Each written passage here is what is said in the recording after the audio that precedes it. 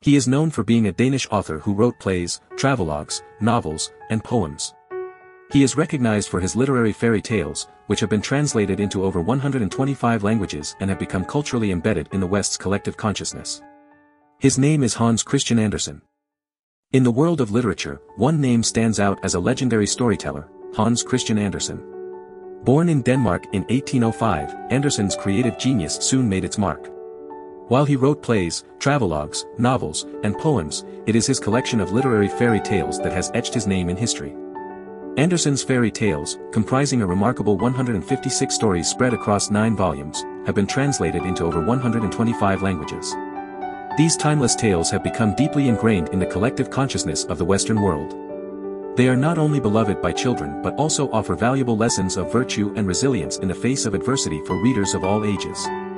Some of Andersen's most famous fairy tales include The Emperor's New Clothes, The Little Mermaid, The Nightingale, The Steadfast Tin Soldier, The Red Shoes, The Princess and the Pea, The Snow Queen, The Ugly Duckling, The Little Match Girl, and Thumbelina. These enchanting stories have inspired numerous adaptations, from ballets to plays, and from animated to live-action films. Through his captivating storytelling, Hans Christian Andersen has left an indelible mark on the world of literature. His tales continue to inspire and captivate readers across generations, reminding us of the power of imagination and the enduring magic of a well-told story. In the early 1830s, a young writer named Hans Christian Andersen embarked on a new literary adventure, the world of fairy tales. His collection, Fairy Tales Told for Children. First collection, marked his first foray into this genre that would later become his greatest literary achievement. The collection was published in 3 installments between May 1835 and April 1837 by C.A. Reitzel in Copenhagen, Denmark. The first installment, released in May 1835, included 4 enchanting tales. The Tinderbox, Little Claus and Big Claus, The Princess and the Pea, and Little Ida's Flowers captivated readers with their magical elements and moral lessons. Andersen drew inspiration from various sources for his tales.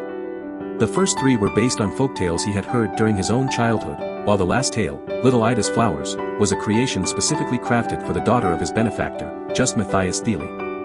Reitzel recognized the brilliance of Andersen's work, paying him $30 for the manuscript. The second installment, released in December 1835, introduced 3 more captivating tales. Thumbelina, a tale of a tiny girl, was entirely Andersen's creation. The Naughty Boy was based on a poem by Anacreon about Cupid, while The Traveling Companion delved into the realm of ghost stories. These tales showcased Andersen's vivid imagination and ability to create memorable characters. The final installment, published in April 1837, included 2 tales that would solidify Andersen's international reputation.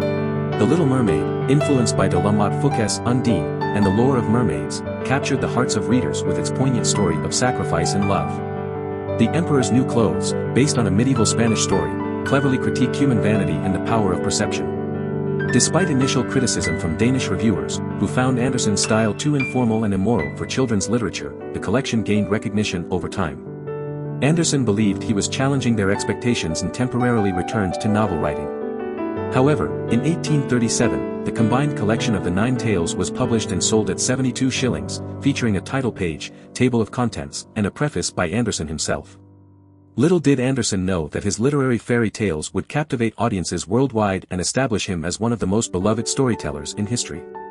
His imaginative tales continue to inspire and enchant readers of all ages, reminding us of the enduring magic found within the pages of a well-crafted story. Do you want to explore more novelists? Who do you want to see featured next? Subscribe and leave a comment below to let me know. I'll see you in the next video.